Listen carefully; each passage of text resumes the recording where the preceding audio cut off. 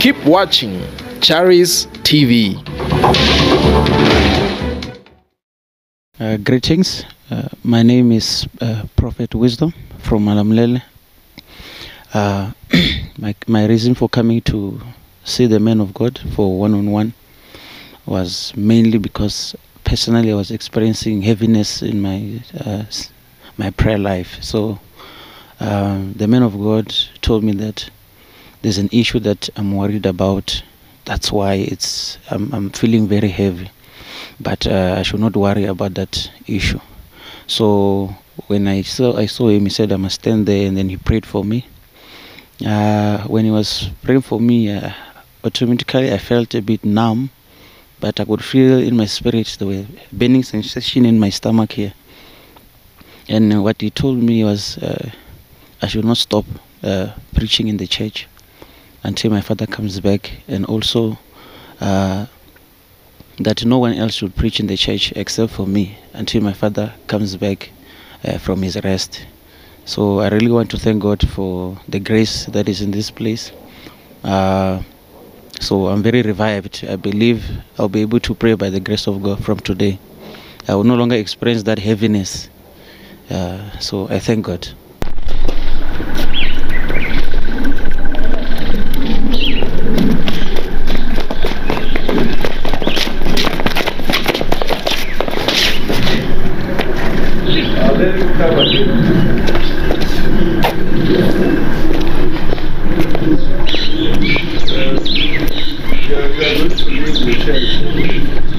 So God have to give you this anointing.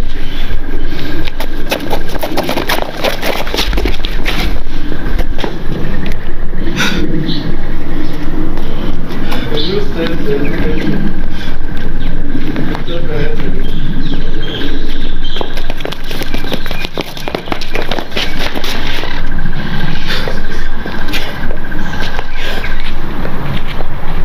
I would like to encourage Christians all over the world to come and not also to relax and neglect their prayer life. You don't wait for a problem to come.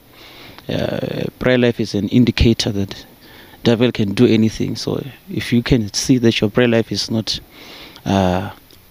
satisfactory, or it's not where you want it to be, it's also a reason enough to see the man of God, or see where God can help you, because our prayer is a good determinant of what's happening in our spirit. So if you're not able to pray, I also advise you that you seek someone who can pray for you in order for you to pray.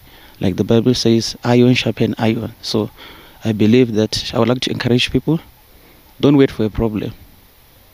If you see your prayer life is not okay, seek prayer just for the prayer to come back. So that's my advice. God bless you.